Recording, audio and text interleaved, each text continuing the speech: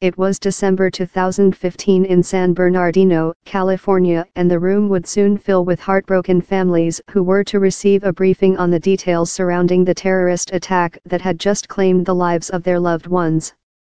It was a somber scene similar to those that would soon play out in the aftermath of tragedies in Orlando, Las Vegas, Parkland, and most recently in Santa Fe, Texas, this month.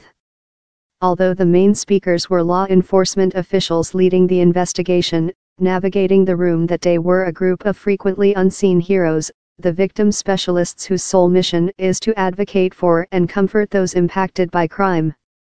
It is this group that has the solemn task of caring for the needs of victims and their families long after major tragedies recede from the headlines.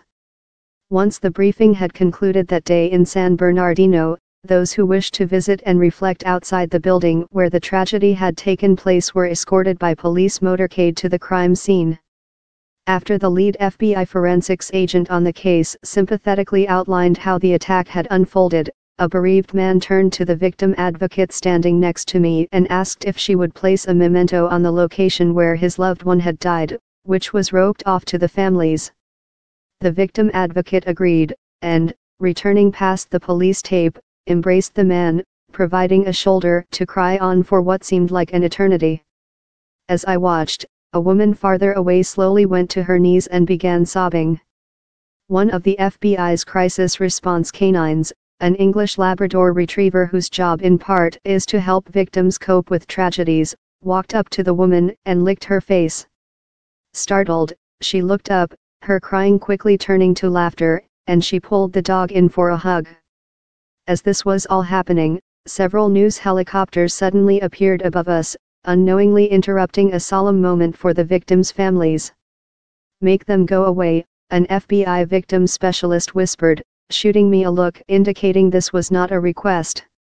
I quickly made a couple of calls to the nearby law enforcement public information officers, and, incredibly, within minutes the helicopters seemed to bank at once and disappear into the horizon.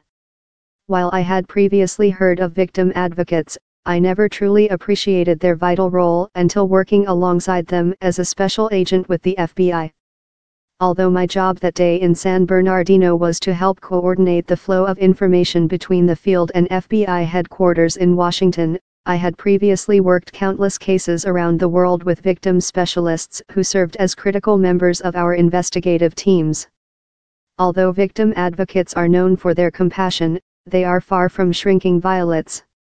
I can recall one instance in particular when a victim specialist called me in the middle of the night, asking if I had any information we could relay to the daughter of a victim injured in a bombing overseas.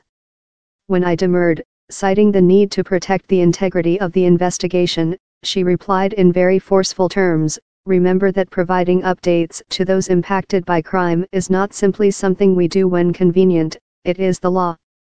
Ask any law enforcement officer who has the toughest job, and you'll hear from most that this unceremonious title goes not to the officer on the street, nor the first responder approaching danger, but to the specialists who must look victim family members in the eyes day in and day out after a tragedy and help them somehow make sense of it."